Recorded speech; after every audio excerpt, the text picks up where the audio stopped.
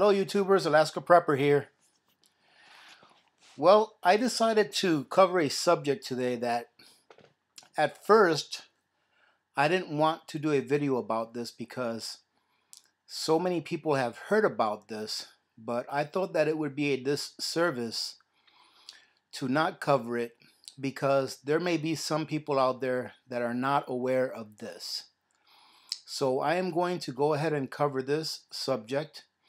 And before I tell you what it is, I just want to say that any of you that know what I'm going to be talking about, once I start talking about it, if you would stay on and maybe make some comments and suggestions for those that maybe don't know about this and are hearing about this for the first time, it would probably help a great deal. I would like to start a conversation about this so that we can help those that don't understand what this may be or what can really happen or how it happens, so that maybe those of you that have more knowledge about this subject matter can help out in the comments and allow people to become aware of this. So having said that, if you have someone that you care about, do try to share this video or at least provide them the links that I'm going to provide you. I'm going to be going over 3 articles today that pretty much tell you about coronal mass ejections. Okay, I'm not going to give you the definition of what it is as I know it. I'm going to read it from the article because these articles were written by people that actually know a lot more about this than I do. All I do know is that coronal mass ejections are real. They've happened in the past. They actually happen quite often. However, depending on which side of the sun they're ejected from depends on whether it hits the earth or not.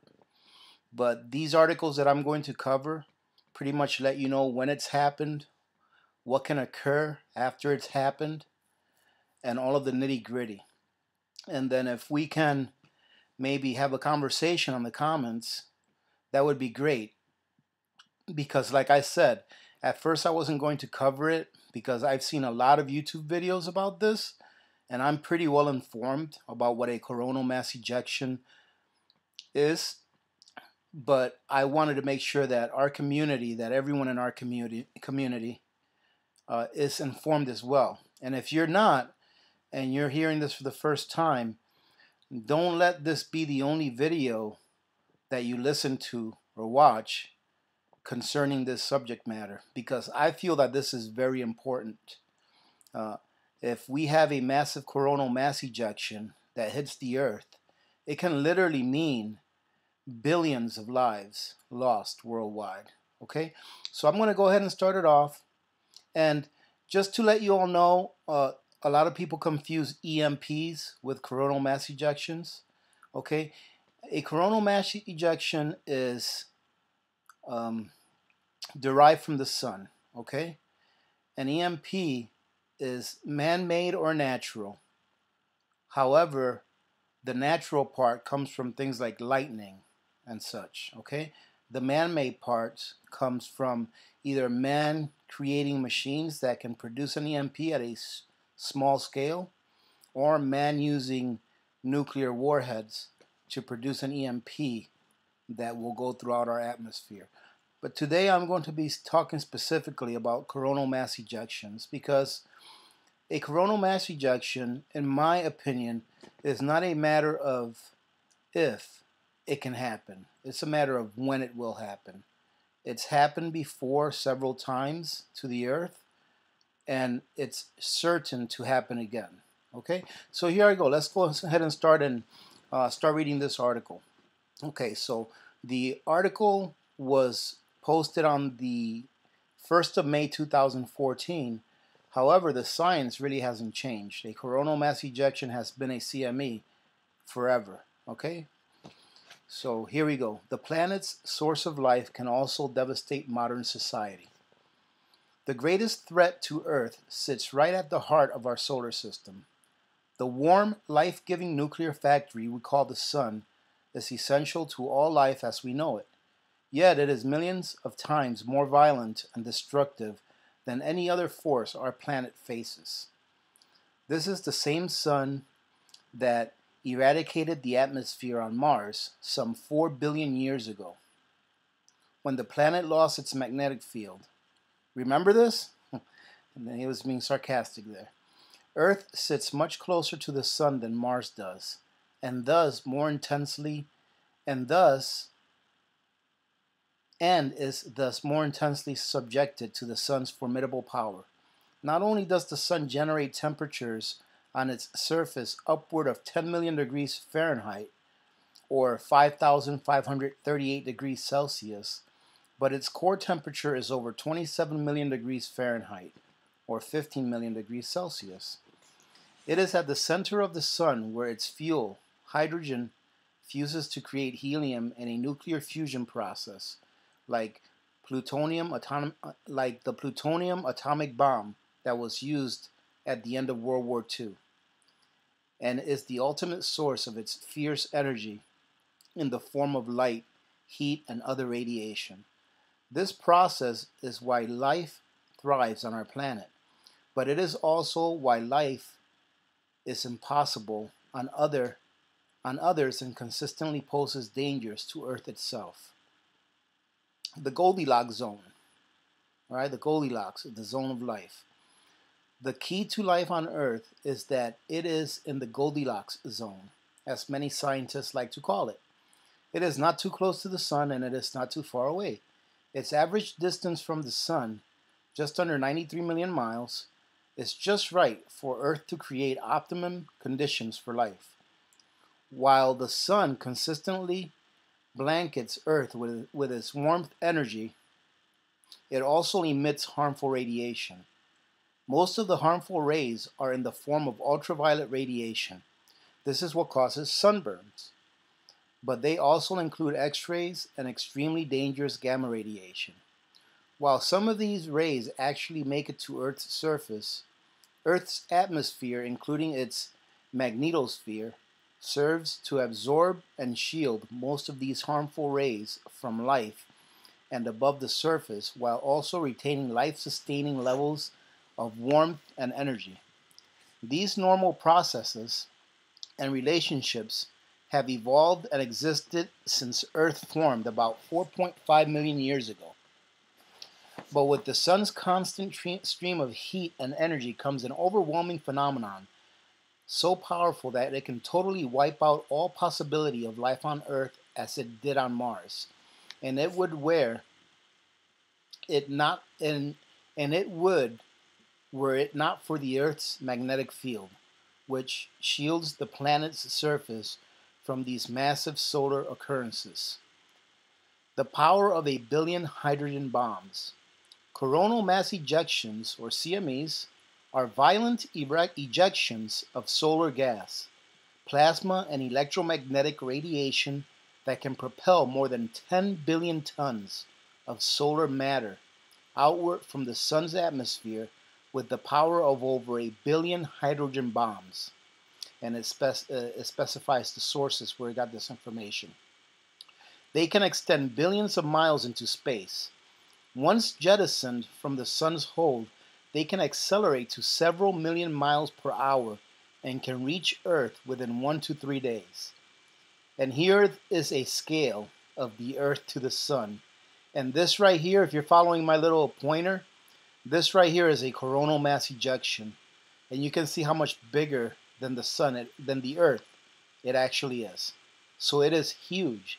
And then it says here, ladies and gentlemen, that this right here, this CME can accelerate to several million miles per hour. The good news is that it takes 1 to 3 days for it to reach the Earth. So if someone's watching this, they can actually alert the public. I'm not sure if a governmental organization would alert the public if they knew this was happening, but there's a lot of other scientists out there that are always watching this, and maybe they would. I know that Diamond from the Oppenheimer Ranch Project, I know that he watches this all the time. So If you guys aren't subscribed to the Oppenheimer Ranch Project, I highly recommend that you guys go on there. I was actually listening to one of his podcasts a day or two ago on CMEs, and that's what encouraged me to bring it up in this channel, because like I said, you can look for YouTube videos all over YouTube that cover this subject matter, but I just wanted to make sure that I put it out there so that if someone hasn't heard about this, that you can actually go ahead and research it yourself so that you can know exactly what it's about. I'm just trying to give you a taste of what this is. That way you can go ahead and do your own research, because I feel this is very important. This is a lot more dangerous than an economic collapse or SHTF. All right, this is a life-ending event that can actually, and it's not a life-ending event because it's going to wipe the Earth out of space. All right, if that happened, we'd have no choice. But it's a life-ending event because nowadays our lives revolve around technology. All right, everything we do is centered around an electric grid. If we did not have electricity, we would not be able to live the way we do now, and we would not be able to, and the planet would not be able to sustain life at the number of people that live in it the way that it does now with the technology we have, and especially with having electricity. All right, so electricity is something that we take for granted, and this is something that can take all of that away. All right, now, okay, moving on. The more powerful CMEs travel much faster and are the most destructive. They can also be millions of times larger than the Earth itself. When a massive CME reaches the distance of Earth's orbit around the Sun, they can be well over 45 million miles in diameter, about half the distance between Earth and the Sun, and nearly 6,000 times larger than Earth's diameter. CMEs are huge events, says Dr. Jeffrey Newmark, solar physicist, scientist in NASA's Heliophysics Division. They have been hitting Earth since it formed, and it will continue to hit our planet. Every few weeks, a CME hits our planet, but they have been small and have relatively little impact. And the reason they have relatively little impact is because of their size and because the Earth has that magnetic field that protects it against radiation and all of those particles that come from the sun. It is the immense coronal mass ejection that hits Earth head-on that would spell major trouble for modern society's way of life. Even today, the smaller CME events shut down satellites and global communication systems, as well as interrupt airline control and electric power grids. A massive CME that hits Earth directly would be exponentially more dangerous. Most CMEs rocket harmlessly through space. However, about 30 of them hit Earth every year, with most of them skimming off the planet's atmosphere. A direct hit from a very large CME is a 1 in a 100-year event, according to solar research at NASA and the European Space Agency. Okay, low probability, but possible at any time. The probability of a massive CME directly hitting Earth is pretty low, but it still could happen at any time, says Dr. Newmark. But if and when a CME hits Earth head-on, he says, the results could be catastrophic to modern human society. The frequency of CMEs vary according to the solar activity cycles, which have an average duration of about 11 years.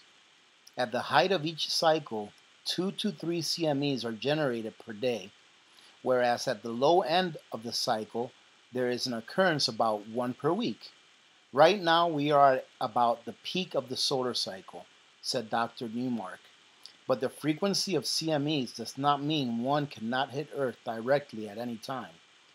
Not only could the cost of such a direct hit by a massive CME range into the trillions of dollars, but it would set back the progress of society many years.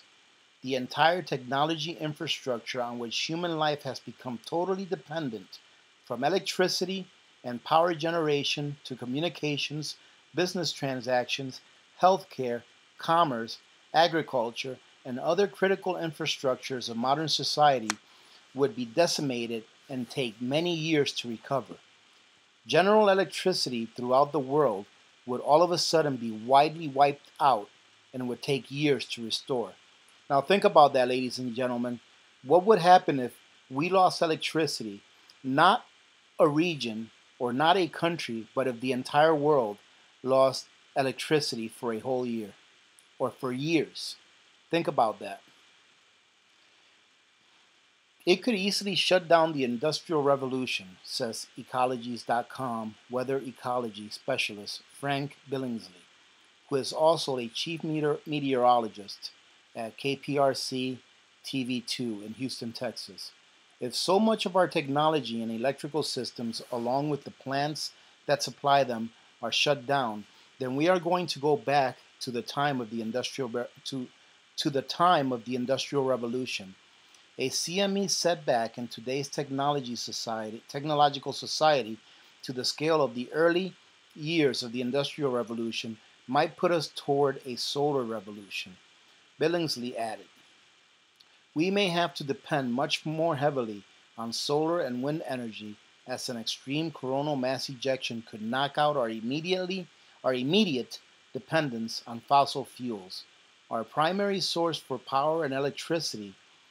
Whereas if we depend on the sun primarily and a CME hits, the relevant technology could likely just let us go back to using solar energy the next day." Just knowing that such an occurrence is possible and certainly probable at some point in the future should make society rethink how to best prepare for an advent of a massive CME by looking even more seriously at the use of solar and other renewable energy at the personal and industrial level, according to Billingsley. It is easier said than done, but also quite possible and a certain path to the future. Though the probability may be low that a massive human life-altering CME will hit Earth directly, it has happened in the past, as well as there have been numerous near misses. While the sun consistently radiates its electrically charged solar wind in all directions, CMEs are single creations of solar activity that are jettisoned out in one direction. From that perspective, Earth is but a small dot in a massive universe millions of miles away, so the chance of a CME would head precisely in Earth's direction is mathematically low. The downside to that is the sun generates a lot of them, and sometimes they are massive and they connect. Solar Supreme Storm of 1859. On September 2nd of 1859, the largest solar storm ever recorded propelled an intensely powerful CME directly at Earth. The CME from the solar storm of 1859, also referred to as the solar storm of 1859, that makes no sense. I think he might have meant also referred to as the Carrington event, created perhaps the most prolific auroras, natural atmospheric lights generated by the interaction between Earth's magnetic field and the electromagnetically charged radiation from the sun, in other words, the northern lights, seen on the planet, extending from both the North Magnetic Pole as far south as Cuba and some of the magnetic pole of Cuba and the South Magnetic Pole as far north as Queensland, Australia. Look at that aurora. That is beautiful, isn't it? But it also knocked out the leading technology of the day throughout all of North America and Europe, the global telegraph system. The CME was so strong it literally gave telegraph operators shocks, electric shocks, and created auroras more brilliant than the moon. Fortunately, technology was not nearly as advanced and essential to human life then as it has become today.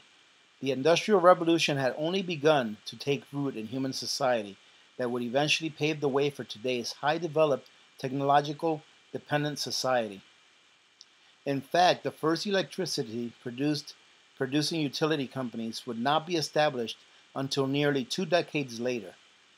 All right, recent near misses, or a recent near miss. In more recent history, on July 23rd of 2012, the Sun hurled a rapid succession of coronal mass ejections directly through Earth's orbit.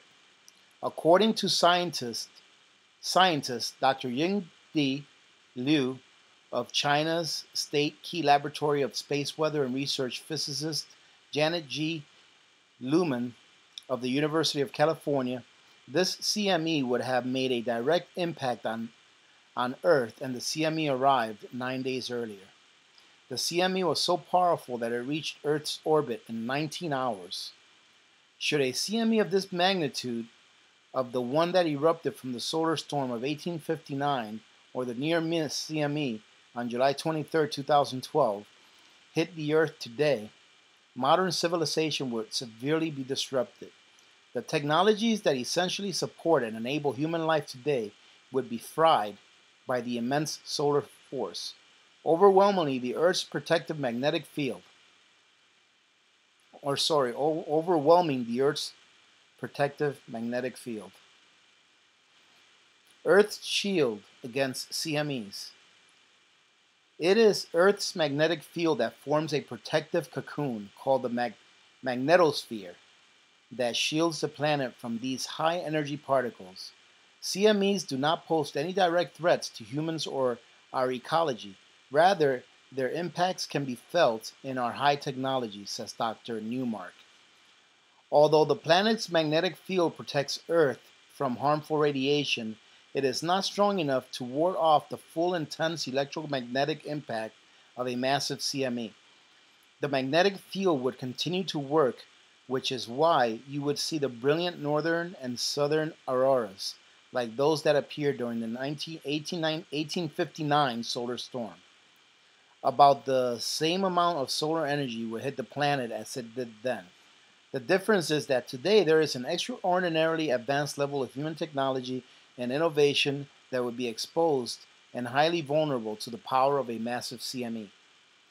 Earth generates its own shield with its magnetic field, says Dr. Kwang, a geologist and applied mathematician for NASA. When solar winds come to Earth, they will be deflected because of the magnetic field, causing the charged particles to move away from Earth. The magnetic field is the planet's primary shielding, not only from solar wind and CME activity, but harmful cosmic rays and similar activity from interstellar sources as well. But the strength of the Earth's magnetic field is relatively weak in general. Compared to a strong, common refrigerator magnet, the Earth's magnetic field will range from about 25 to 65% of the strength of the magnet. Wow. Stronger at the poles and weaker in between the poles. Still, the magnetic field is currently strong enough to shield Earth from the regular occurrences of solar and related interstellar electromagnetic radiation.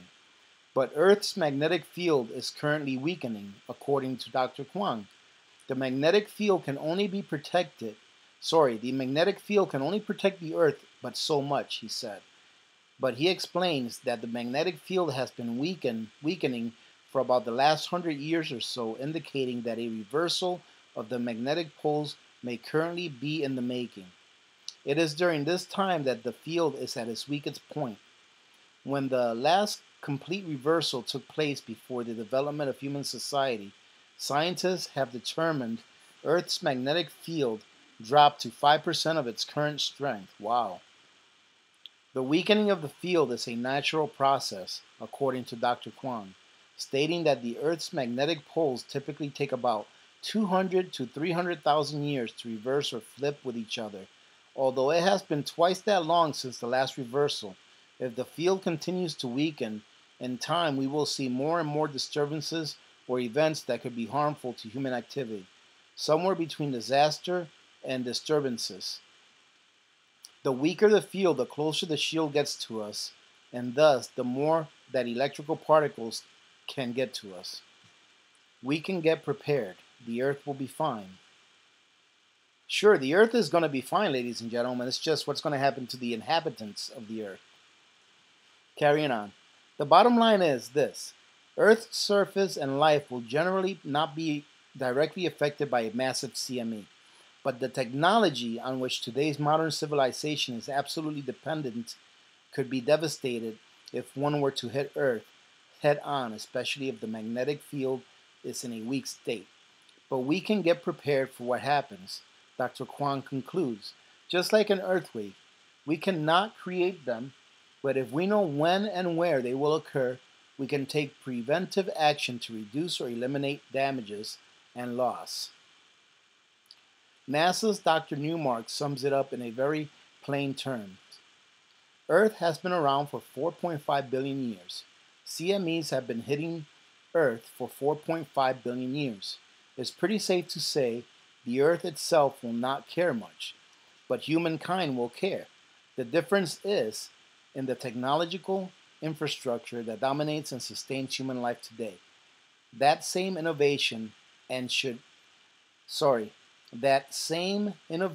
can and should be used to protect mankind's technological society with the understanding of our exposure to the sun's most powerful threatening hold over our planet.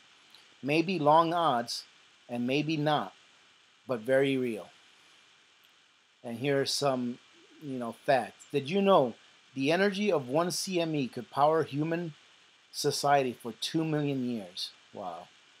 The Earth intercepts about 70 coronal mass ejections per year when solar activity is at its peak, and less than 10 will have the punch needed to produce large geomagnetic storms. The sun still has 99.9% of its energy left, burning hydrogen to create helium. So far, 1,709 planets have been confirmed to exist outside our solar system, orbiting other stars. Wow, that's pretty cool. Of those, less than 24 could support life like Earth, but this is not known.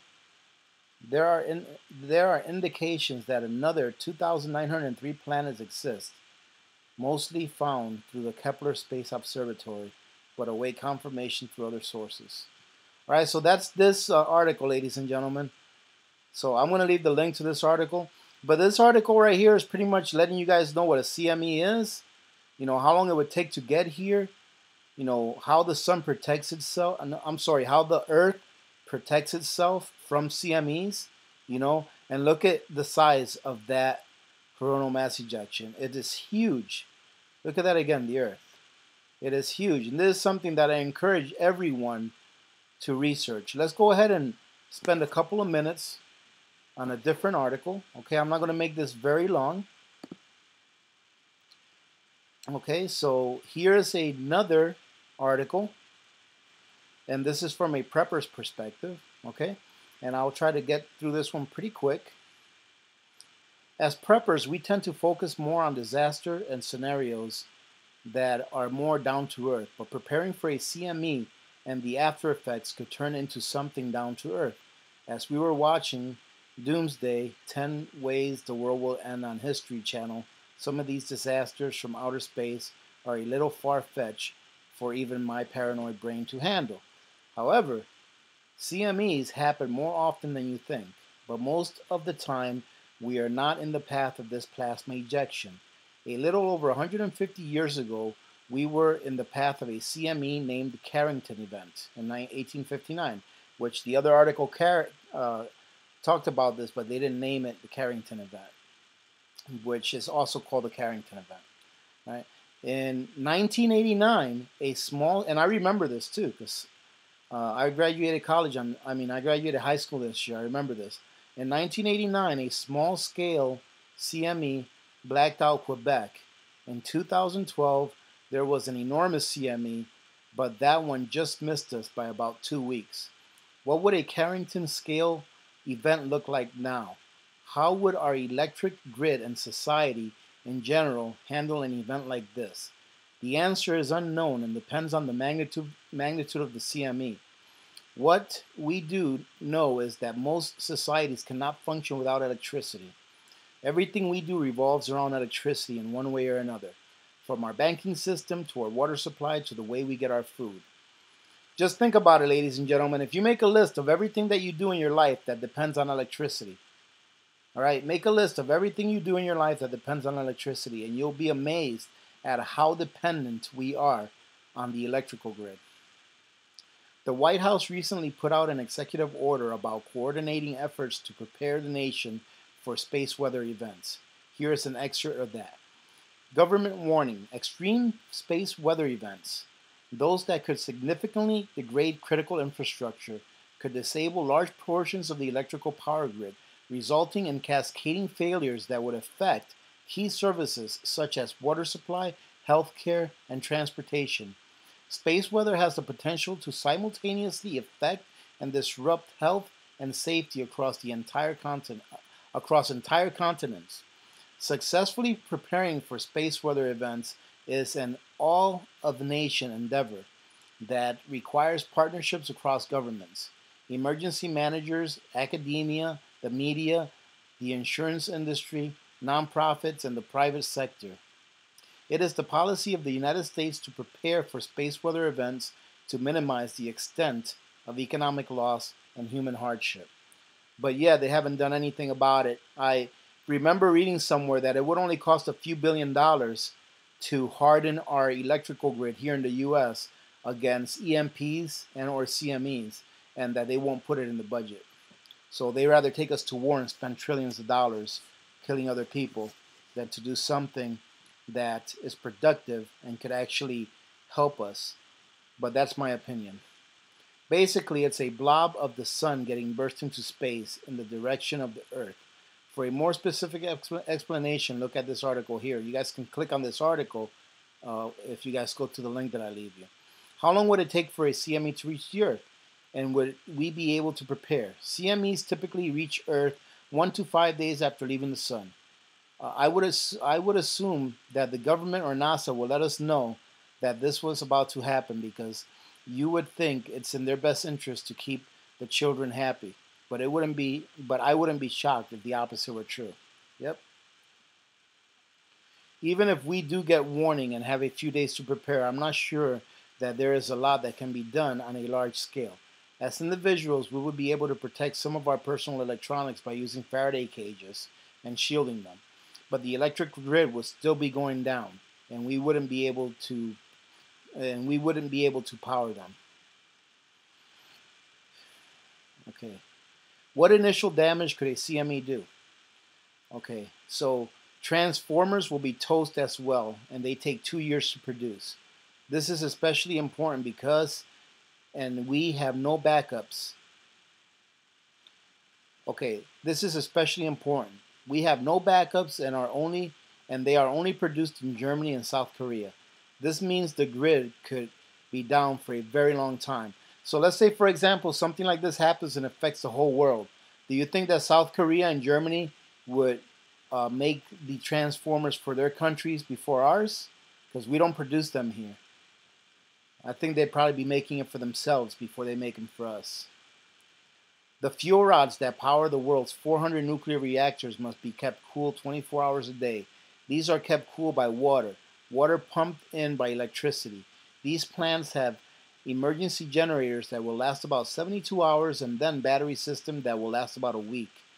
Cars might become damaged, but contrary to popular belief, it is hard to say if automobiles would be completely useless, although getting fuel for them might be impossible. Planes probably won't just fall from the sky, but runway lights and GPS would be gone. Critical infrastructure would be affected. Losing electrical grid could be more deadly than nuclear war. And if any of you that are familiar with CMEs and EMPs, you all know that it's estimated that if we had a total grid failure where we didn't have electricity for a full year, that they estimate that only 1 in 10 people would survive the first year. So that's 10% that would survive the first year. The modern food system is completely dependent on electricity, from growing to harvesting to transporting to refrigerating. Supermarkets will become battlegrounds. We all probably know this, but going to the grocery store could be a life and death situation. Cash on hand is just the first problem. The entire banking system is electronic, and it could either be gone or inaccessible. No electric pumps, no running water, no gasoline, and no sewage. Disease and sickness could become rampant because of a lack of sanitation. There will be fires from short circuits from anything electrical. On a small scale, this could be our toasters. On a large scale, this could be disastrous. The short-term effects. A total collapse of civilization. It will literally be every man and woman for themselves. People will be fighting for resources. Martial law will be enacted and most of the population will die off. The show talks about how people will head out into the woods hunting and how most people have never been hunting in their lives.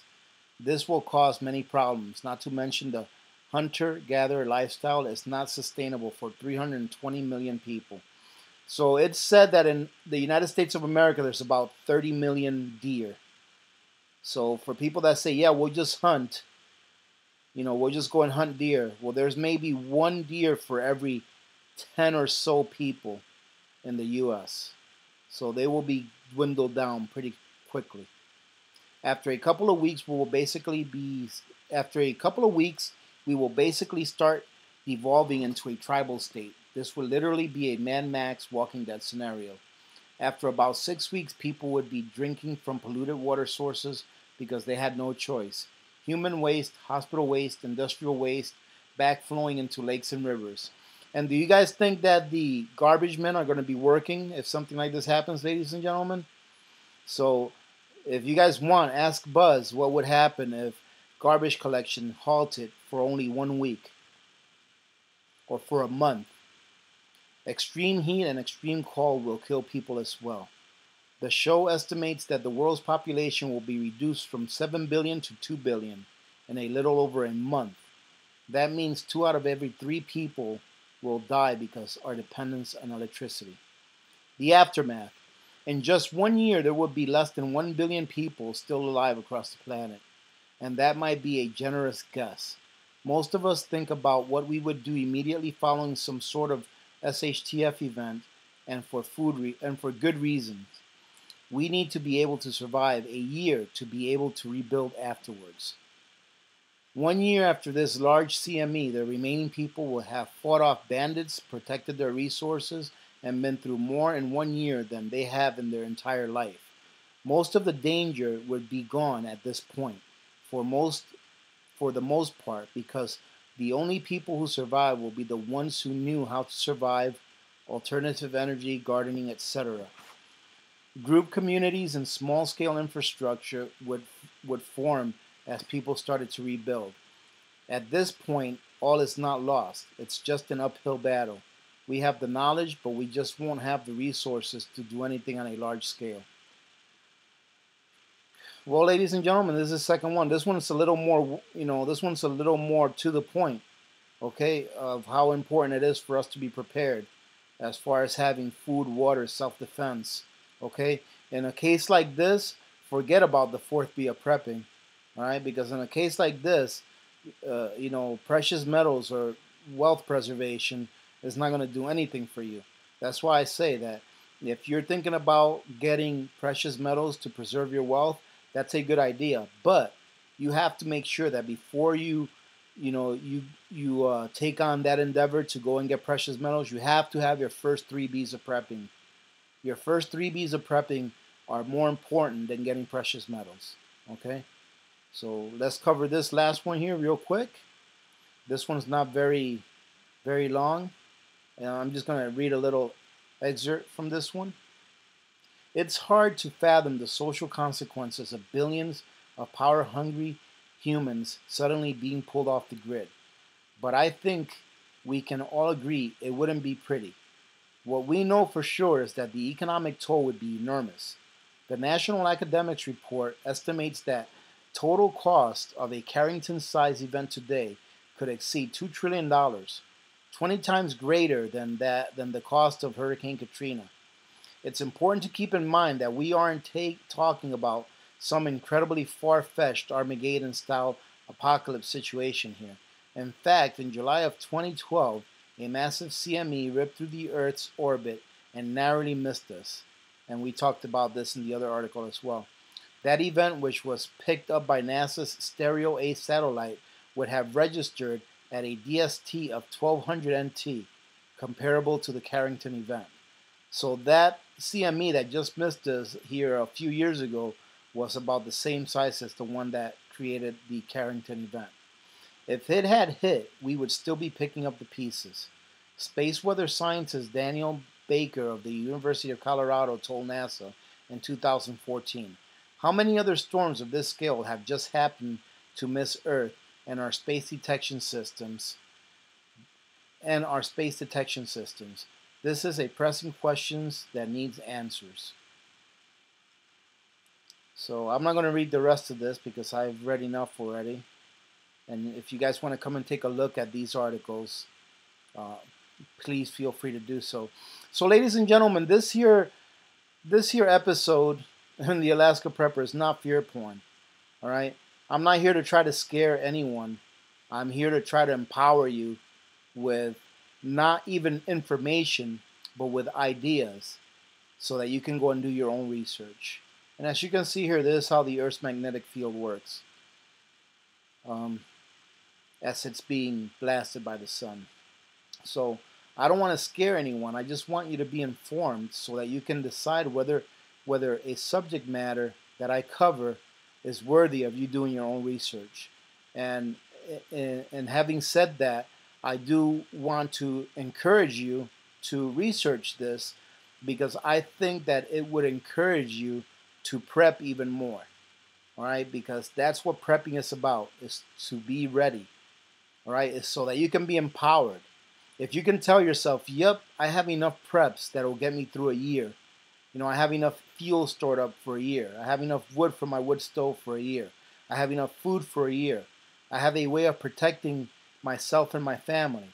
I have neighbors and I have a community that is willing to work together so that we can get through things that can happen, whatever it may be. If you can start thinking like that, you know, and just take it one step at a time. If something like this were ever to happen, it wouldn't be easy, but you would have more of a better chance than someone who is not prepared to make it through to the other side. And then when you make it through to the other side, then that's when those precious metals come in handy. So it's not about money, and it's not really about wealth when something like this happens. It's about survival. And I hope that you all do a little bit of research. I hope that those of you that know about this and that have actually done a little bit of research in this, on this subject before, leave your comments. Any of you that may have questions, you know, leave questions, and the community will answer it, and we'll help each other out. There's several things that we can do to protect some of our electronics, you know, like Faraday cages and, you know, unplugging them. I read an article today that said that you should get a surge protector, and believe me, from what I've read, a surge protector is not going to help any electronics that you have if it's plugged in from a CME, okay? So, like I said, do your research, ladies and gentlemen. This is a subject matter that is worthy of looking into. Okay, ladies and gentlemen, I'm going to go ahead and sign off. Because I just wanted to bring this up to your guys' attention so you can look into it. So having said that, remember to be good to each other. When good people do good things happen. And remember to reach one, teach one, and repeat. If we all did this, the world would be a better place, and you know that it will be a better place. Many blessings to all of you and your families. I hope that you have a great week. And if I don't talk to you again before this Wednesday, those of you that live in the United States, I hope that you have a great 4th of July. Have a good time with your families, and remember what the holiday is about. I do believe that Canada has a holiday today on the 2nd. So to you Canadians out there, happy holidays to you as well. Many blessings to all of you. This is Alaska Prepper, and I'm out.